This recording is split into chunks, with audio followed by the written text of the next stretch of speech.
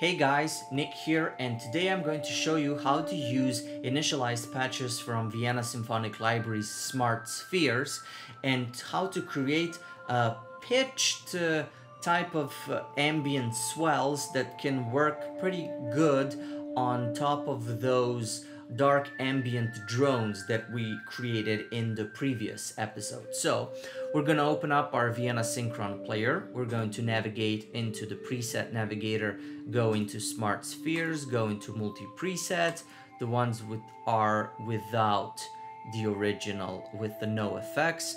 And then I'm going to go into percussive sounds. And I'm going to use frozen mallets. And then I am going to first detach the two of these, unlearn the diminished control for this one just controls, just shifts between the two, but we are not going to do that. And then we're going to enable the frozen mallets. And we are going to disable the FM dark attack. Okay. Just so we don't get any type of bugs between, just shifting from the two patches. So we're gonna, so we have just unlinked the two and deleted one of those, okay? So you can use these things. Why am I doing this? I don't know. Okay, it's pretty cool. Now, edit. Let's set up our attack.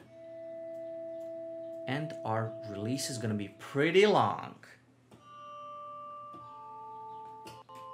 So this is like those bell sounds.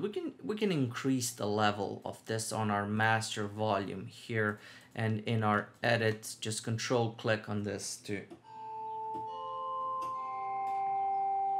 All right, let's see if we can create just a tiny little bit more.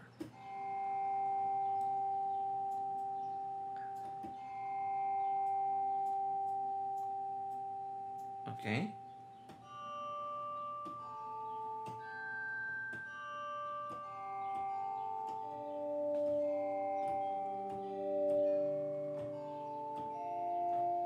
So this is what you get.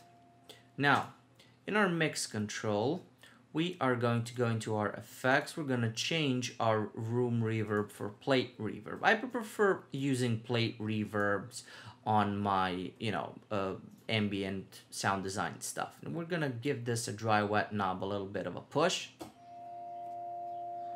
We can freely just... Okay. We're not gonna... All right, now, next thing that we're going to do is we're going to add just a wee bit of modulation with chorus and flanger. There we go.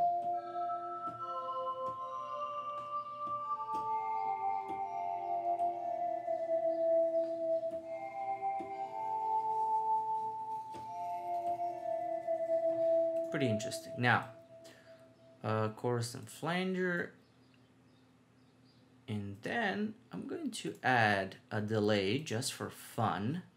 I'm going to open up my ping pong, center, the thinning, just a tiny little bit of thinning, now the wet signal, and then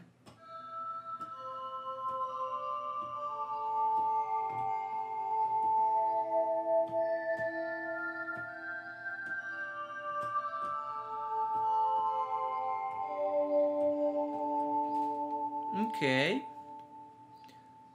But what if we add an aux track here and add a saturator? Push the overdrive, go into high, and then add like a soft... Now we're gonna go into our auxes and then our... Alright, we can overdrive it. Huh. There you can get a sense of it saturating. Now, let's see if we can control our reverb level. Okay, let's go into edit mode. Yeah, let's then go into like cluster type of sound of humanization to cluster from cluster. Yeah, I'm just gonna keep our saturation here. Sounds pretty cool.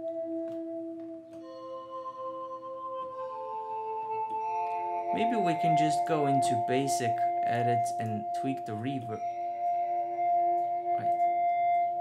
I think it's getting a little bit of a mud here, and the most important thing is that we're going to use a low cut here.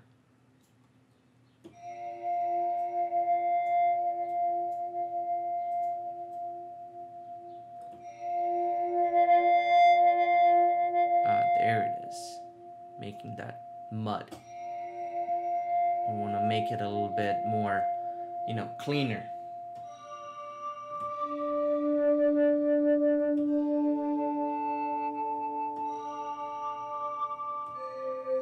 So this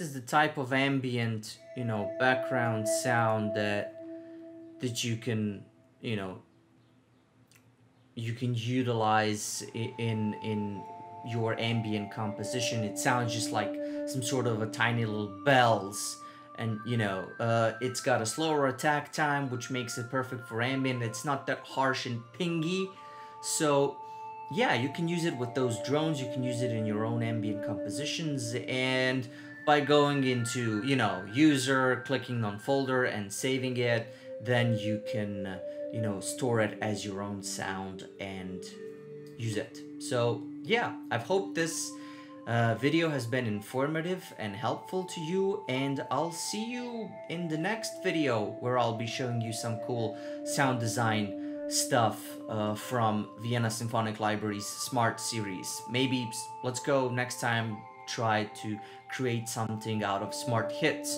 for example. We'll see, you know. Until then, have fun, take care, and bye-bye.